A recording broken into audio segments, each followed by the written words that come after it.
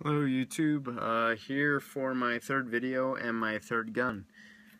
Finally got in the Smith & Wesson M&P Shield. Got it about a month ago.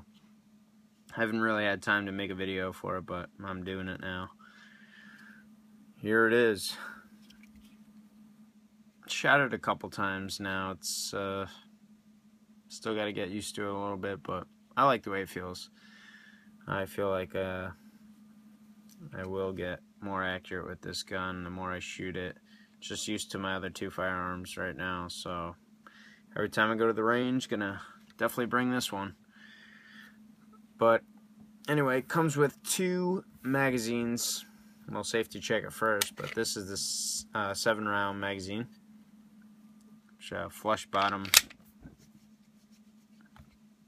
fits right flush with the underneath of the grip here. Nothing in the chamber. Also comes with an 8-round magazine, which you can see, pinky definitely rides right on top of it. Perfect fit for my hand. Let's see, with 7-rounder, my pinky will go underneath it. I've been shooting it with the 7-round magazine. Whenever I'm at the range, when I'm carrying, just trying to get used to that 7-round magazine. It's just a lot easier to conceal, makes the gun a lot smaller, but always nice to have an extra magazine with you. Okay, taking it apart, very simple, a lot easier than my other firearms. Cock it back, take down lever, push it down, that's it, pull the trigger and it comes off. That's one way to take it apart. The other way is cocking it back. Then you'll see inside here in the mag well, there will be a lever that you'll have to push down. In my gun, the color of it is yellow, so very hard to miss. Here I'm using this small screwdriver here. Just gonna go in there, flick it down, and you can see it's that squiggly metal lever there that I push down. Once that's down, then you can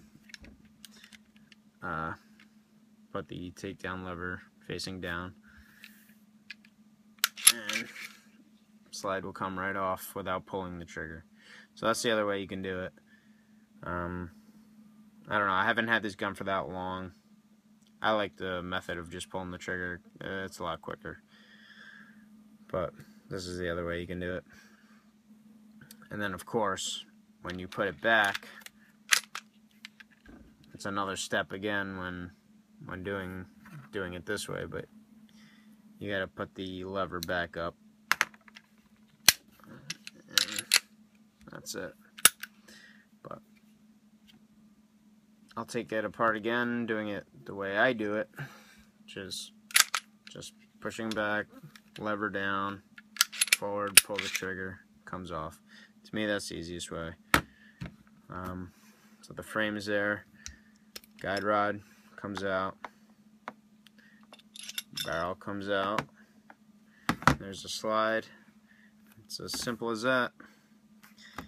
Can't get any easier, really. Putting back, barrel right back where it was, guide rod back in,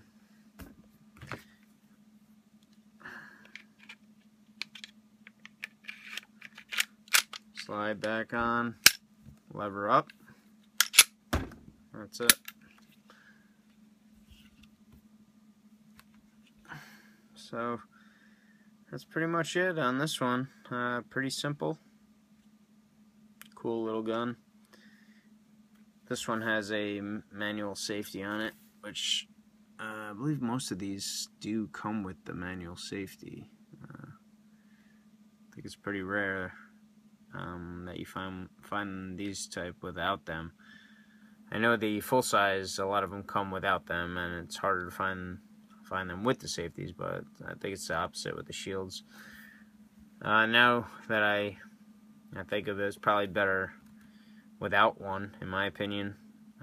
Just having it is just an extra mechanism on the gun that you got to worry about, which, you know, I feel like really don't need that, but it's there if you like it.